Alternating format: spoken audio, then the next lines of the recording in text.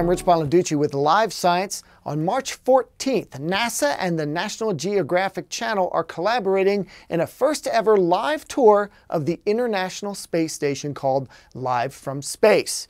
Today we're chatting with Soledad O'Brien, host and executive producer of the tour, and she can explain just what it is and what viewers might take away from it. I think they'll have an opportunity, Rich, to see what it's really like to work and live in space, from the very mundane aspects of how do you sleep, how do you eat, how do you go to the bathroom, to what experiments they're working on, and what it's like to do a spacewalk, and what it's like to do a spacewalk when things go terribly wrong, and really how risky and dangerous and exciting the opportunities are for exploring new worlds. So we really want to cover all of that. What's the value that we're getting from what's happening in their experiments, and how can we use what they learn here on Earth? So our goal is to tell people about the International Space Station. I think very rarely do people look up 250 miles and think, what are those guys working on? What are those men and women doing at this moment? But they're circling the globe.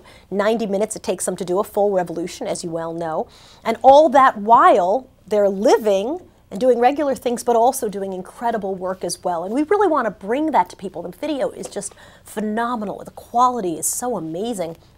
I think it'll be really a time that people can be inspired by what's happening really right above their heads. Now, how did you get involved with the project, and why did you ever agree to executive produce what is essentially a show from an orbital television station, 250 miles up, traveling at like what, 5 miles a second? It goes, well, let's see, they can do New York to LA in 11 minutes. So it's like 17,500 miles an hour. So really, really, really fast. I got to tell you, the only thing when they were first talking about it, I was like, so I'm not live from space, right? I am on Earth.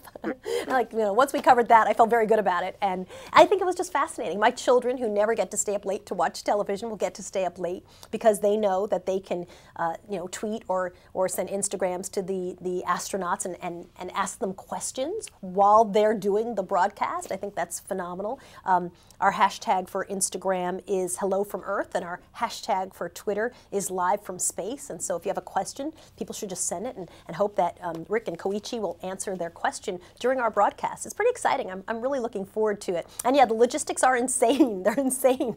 It is kind of daunting on that front, but I've been told it's all going to work out. Okay, you mentioned the value of space exploration earlier. Why do you think the public should be interested in science? I kind of feel like science is being undermined lately, but why should they be interested in something like this, and in the International Space Station specifically? I don't think that science is being undermined. I think that people don't necessarily understand why. They're not inspired necessarily to study it. I mean, when you look at the numbers of girls who are studying science, and you look at all the opportunities, you think if kids could be inspired, they would want to.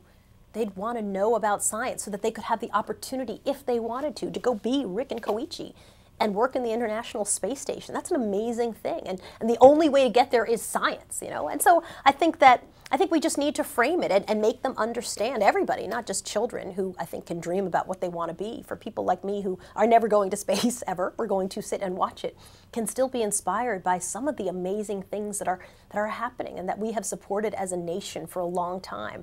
So I think it's just about reframing the issue to make people understand. And with the high quality video that we have now, we can really show them what's happening for the first time. So it's just spectacular. It's awesome. So if you had a chance to visit the space station, would you take it? I definitely would, because I think that I'm the kind of person who hops on a plane and goes somewhere anytime there's an interesting story to go cover. I don't think I would ever pass the physical exam. I just, I can barely do like 45 minutes on the treadmill. So I'm fairly confident that I would not get to go, but yeah, I'd love to go. I would love to go. All right, thanks, Soledad. Check it out, Live from Space, the first ever live tour of the International Space Station, brought to you by NASA and the National Geographic Channel. You can get involved too. Hashtag Hello from Earth and hashtag Live from Space. Rich, you bet. Thanks for having me. I'm Rich Bonaducci for Live Science.